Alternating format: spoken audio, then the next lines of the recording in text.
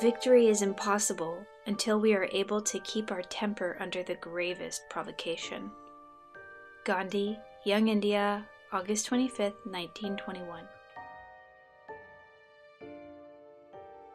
We're talking here about the futility of trying to solve problems like oppression and so forth in the outside world without paying attention to our mental state.